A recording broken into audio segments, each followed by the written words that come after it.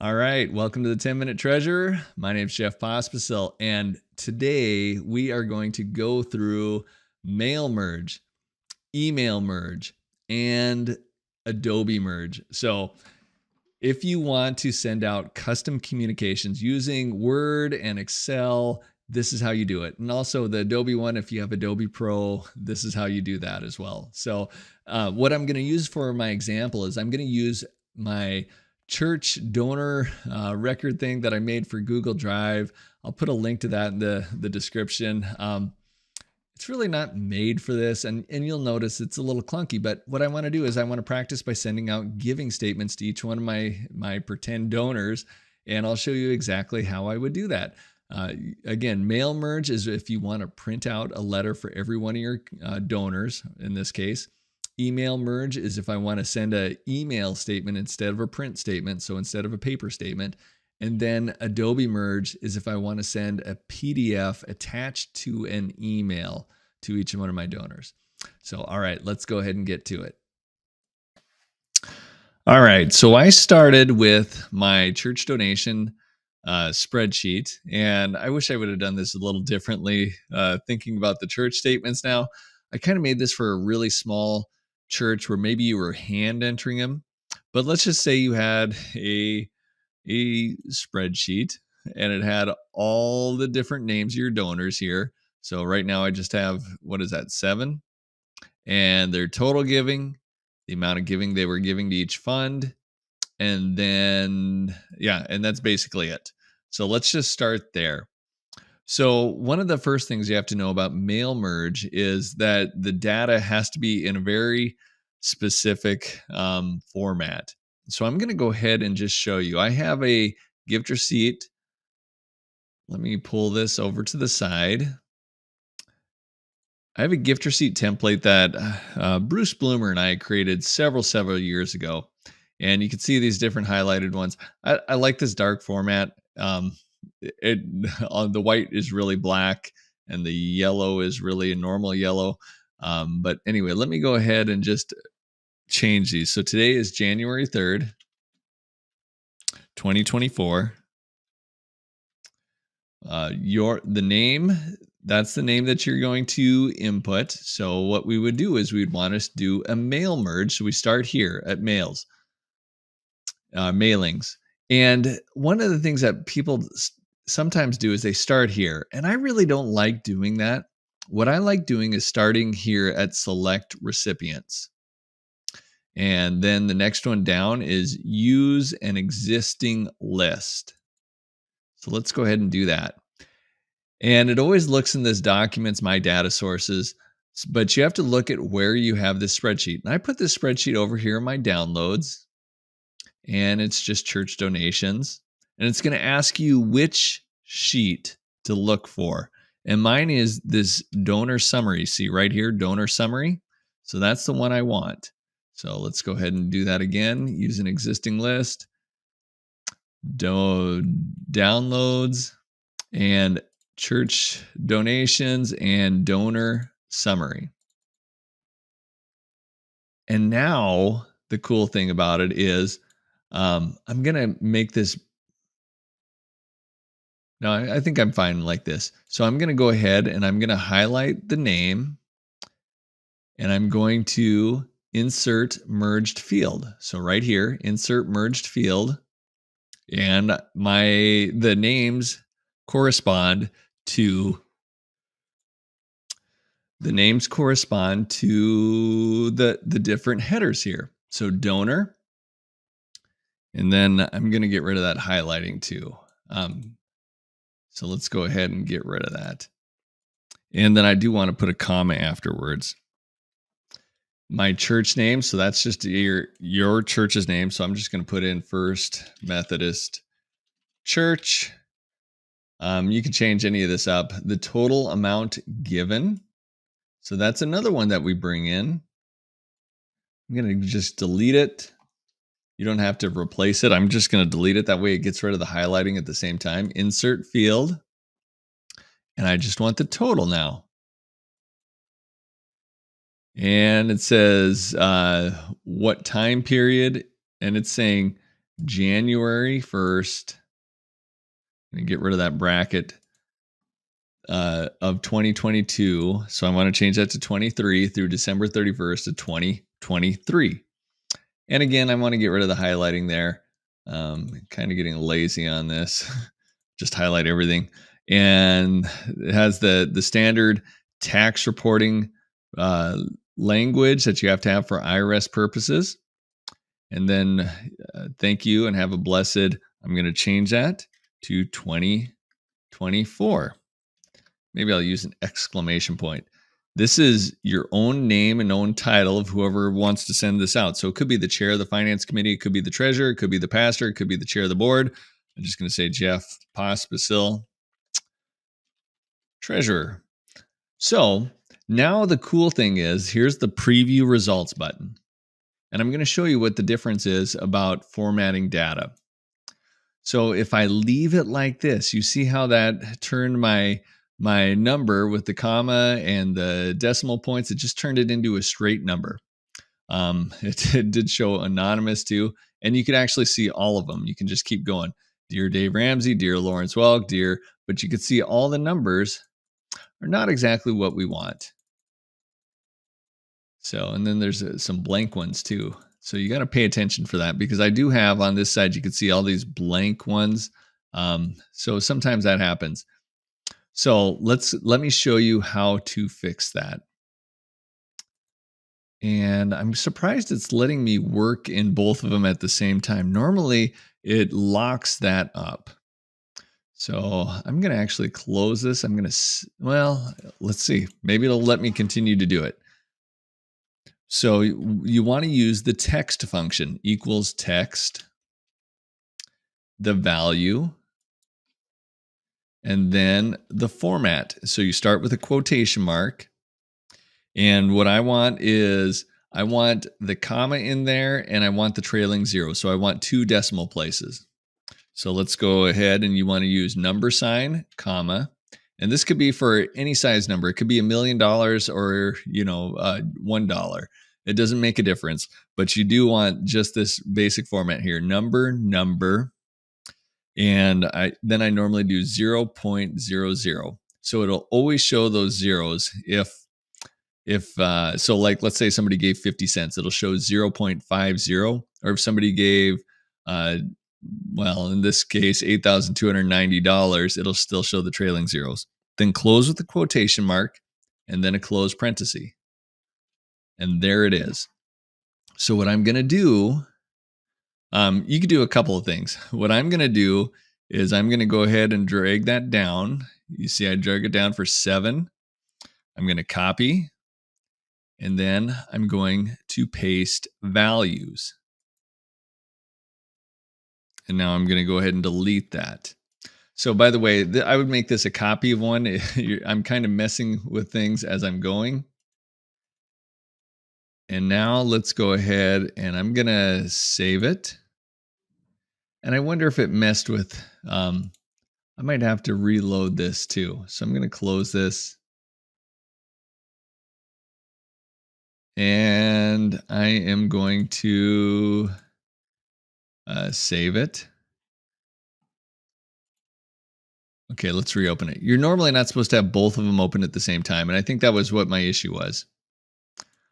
Like I said, I was kind of surprised that it let me open it the first time. So here you can go ahead and see we have 8,290 with the correct formatting. So again, that's where you want to turn your numbers into text. And that's usually the best way to do it. Sometimes what I've done is, I'm going to go ahead and close this. This is going to be the cruddy part, because you really shouldn't have both of them open at the same time. Normally you get it'll warn you about having both of them open. Sometimes what I'll do is I'll add another column and maybe make it M total. And that would be my text function. So equals text, and then type all that out. This one, I didn't do that. M standing for merged was what that was for. Okay. So that was the easy part. Let me show you. There's probably a couple of other things. I'm debating on how much we want to wade into this. So I'm going to go ahead and leave this. And let me show you if we want to add the breakdown of what they gave to. So I like to do this. I like to let people know where they're at. So I'm going to just sort it from largest to smallest. And what I'm going to do is I'm going to end up making this fund one. So the first fund that they gave to. So let me go ahead. I'm going to actually convert all these to text first. So equals text. Boom. Format is number sign, number 0.00. All right, so that's text. Might as well do that and get that over with before we get going too far. Go down to 7 places, copy, paste values right there. And then I'm going to go ahead and delete this. Okay, now I'm going to show you how I would do it if I wanted to go ahead and show a breakdown of funds that people gave to. So I'm going to start by saying this is fund one. Actually, I probably need more room. Fund one, amount one, and then I want fund two, amount two, fund three, amount three. All right, so I need that much more room.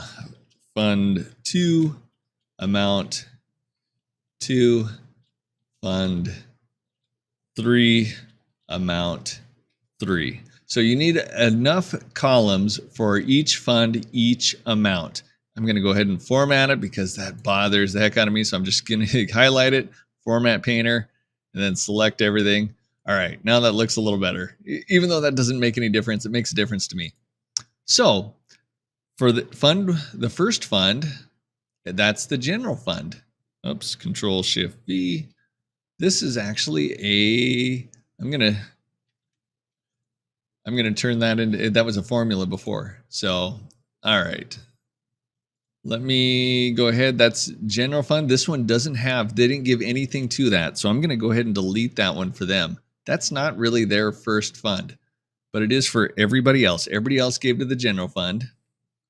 So I'm going to go ahead and paste that over there. So I did the fund and then the amounts for each one of those. And now I can go ahead and delete this. I took care of that. Okay, now we have the second fund for all these except for this one. This is still this guy's first fund. So I'm going to put missions here. And I'm going to paste that amount. And then I'm going to go ahead and delete it so I don't accidentally do something weird with that. So I'm going to go ahead and sort this again. And here we are. We have missions is the second fund for these individuals. And here's their amounts. And now we've already posted for everybody that gave to missions, right? So I'm going to go ahead and delete that. But we have one individual that gave to all 3 funds. So we can see that here. So they gave also to this care and concern fund. So I'm going to copy that.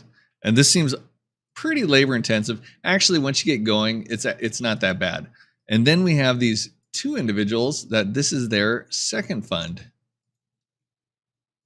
And then I'm going to copy their amounts as well.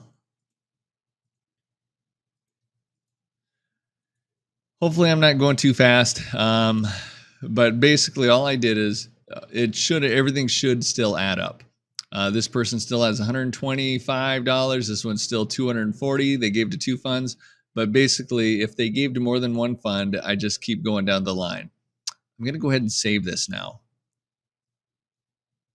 And what I'm going to do is open up my giving statement again.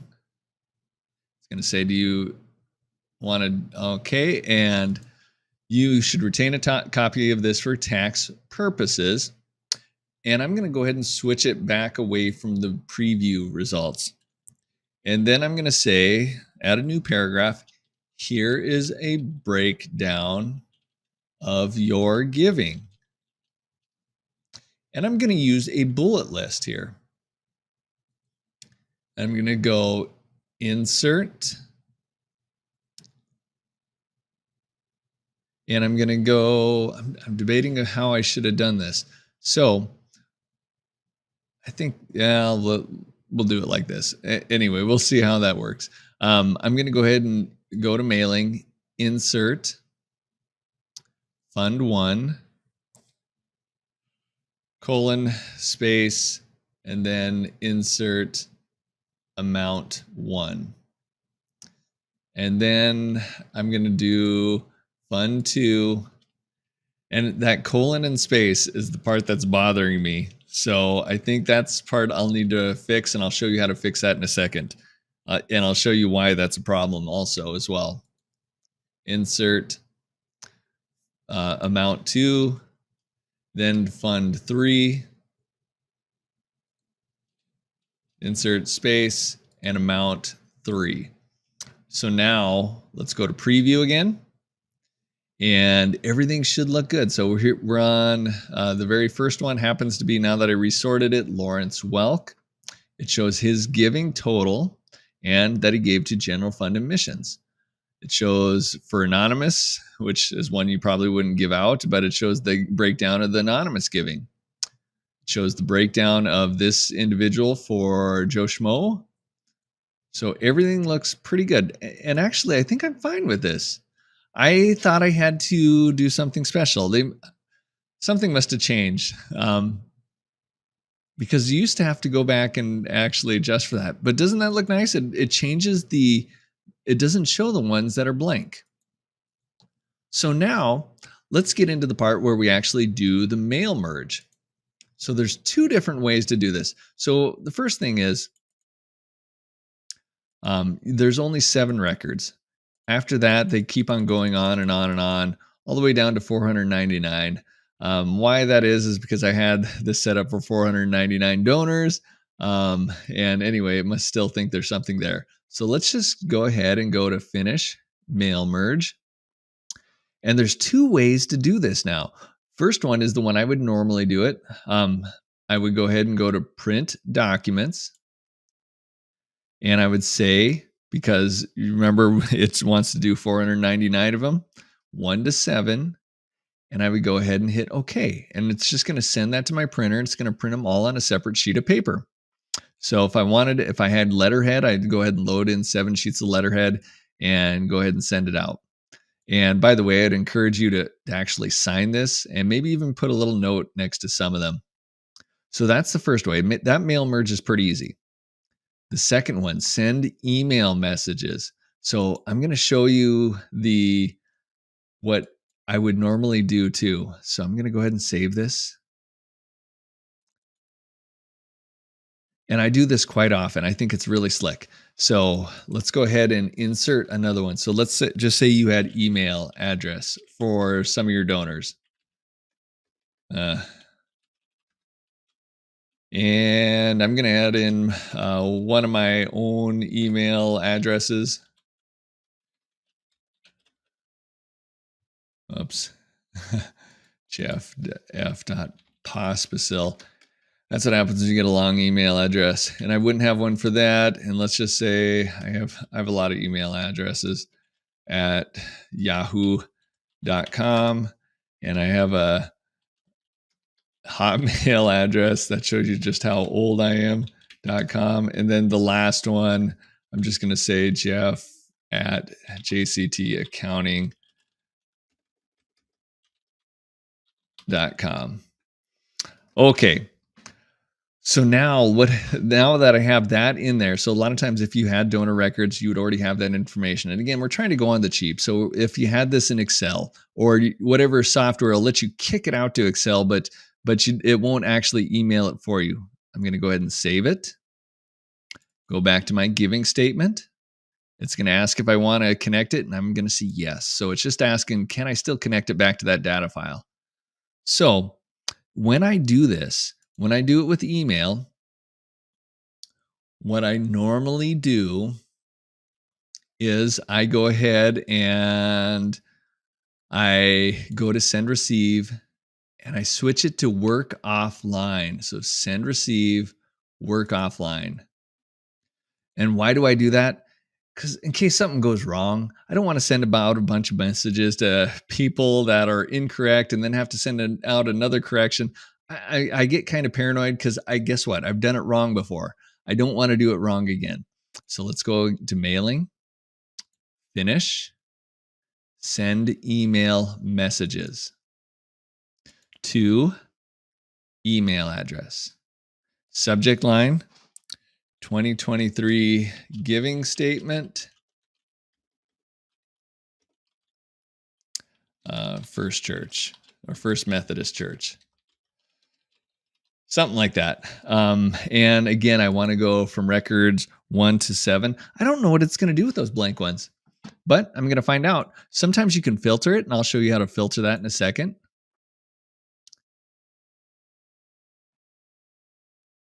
All right. And now when you look in your sent items or outbox, it just picked up those ones that had those email addresses. So I'm going to go ahead and what I would normally do again is I would spot check it. How does it really look? So January 23rd. So because I didn't do this as a letter, one of the things I might do is get rid of that date. Do I really need the date? So that date is kind of throwing things off. So let's go ahead and say, no, I don't want to do this. Since I did it offline, I can just go ahead and delete those. I could go ahead and remove this. And now, can't remember if it picks up your signature or not. I think it probably will. I think I have a standard signature. So let's just go ahead and delete that. We'll find out in a second, won't we? So let's go ahead and finish. Send email messages. It saved what I just did last time. And I'm going to go ahead and hit OK. And again, it'll take about, what was that, about a half a second per email to set up or per record. So here that looks better. Dear Sally and James Stewart, and everything looks good. And I'm just going to go ahead and hit send. So it didn't go anything, but I needed, since I opened it up, I needed to hit send again. Now I'm going to go ahead and actually send it. And it'll take a second to cycle through everything. Could probably do a send receive all, but now they're starting to go. So that'll also take a little bit of time. And you're going to start seeing them popping up. I don't even know what I have in my email inbox. So this one came through right away. So here's my giving statement. Oh, and you see what? It didn't include my name. So I thought it was going to pick up my standard signature, but it didn't do that. So anyway, I don't know why I thought that. One of my previous workplaces, it did. So that's another thing to learn is I would really want my name under there. So, okay. But either way, that's a quick way to do that. The other way to do that is maybe you want to send this as a letter. And if you have Adobe Pro, you can get that fairly cheap from TechSoup. I want to say it's like $90. So, but that gets it free and clear. It's not $90 a year. It's just $90 straight. You could use it for as long as it works, and it'll work for a long time for you. But I could go ahead and say merge to PDF. And again, I want to do my record range. Actually, I'm going to go ahead and fix that name thing first. So let's go ahead and I'm going to work offline again. And I'm going to put my name back in there. Maybe spell it correctly. Treasurer. And now let's go ahead and hit merge to PDF. So again, that's under the mailing, merge to PDF. It's going to say, what do I want? 1 to 7. And I'm going to say gift receipt. Actually, I like to put the underscore in there, receipt 2023. And I want it to automatically send the PDF files by email. So I don't want it to just create a bunch of them that I have to later send. I want it to actually go ahead and send them out. So I'm going to pick email address is what I want it to do. First Methodist gift receipt, our giving statement. I can't remember what I called it.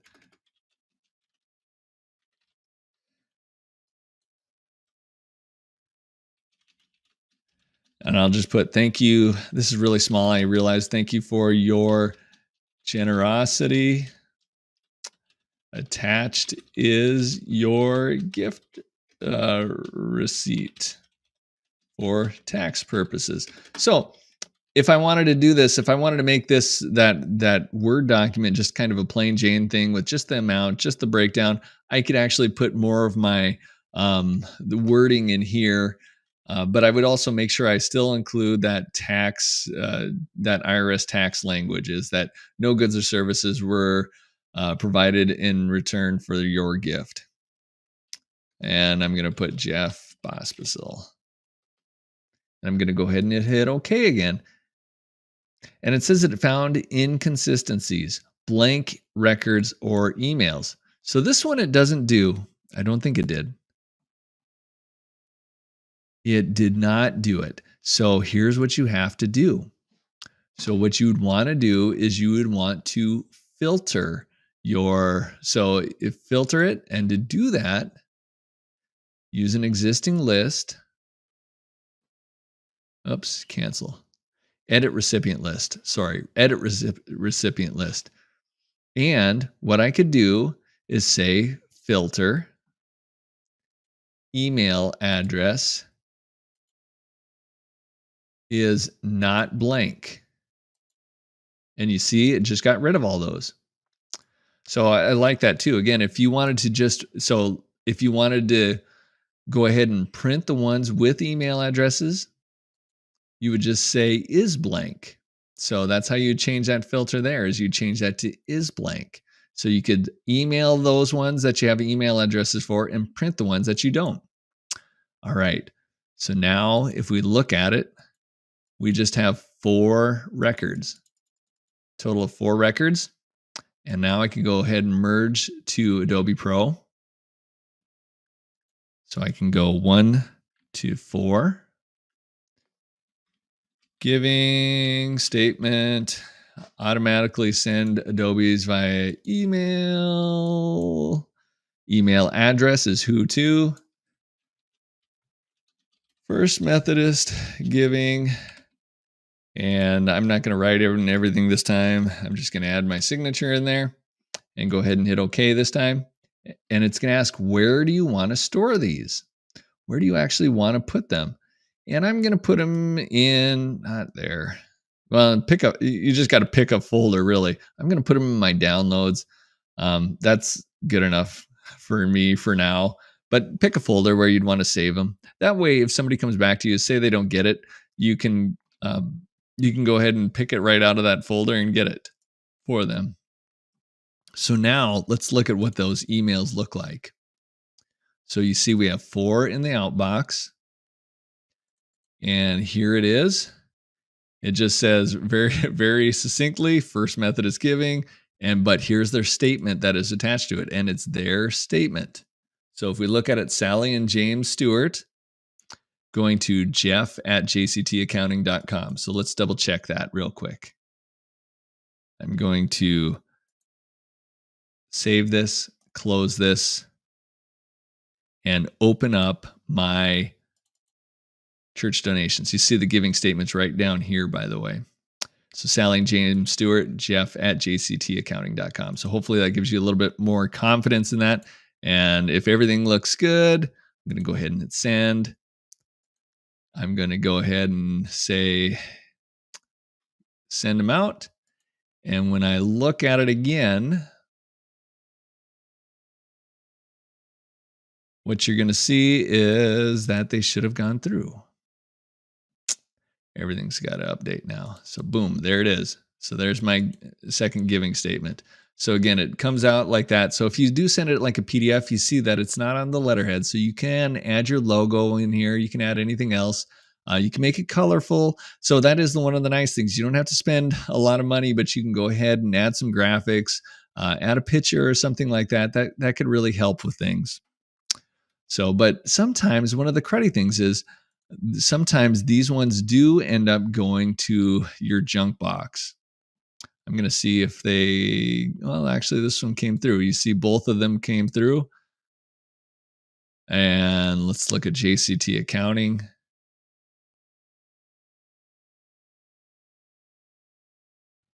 Well, at least both of them came through here as well. So I guess maybe it went all right. Actually, the one I had the most trouble with using the PDF one was Yahoo. All right, that brings us to the end. Hopefully you found that helpful.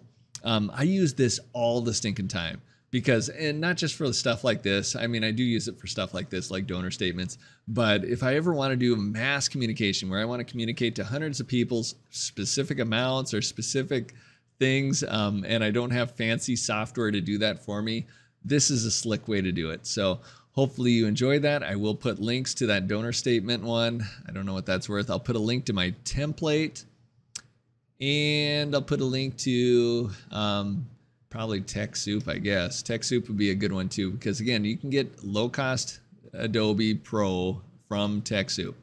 Till next time, God bless you.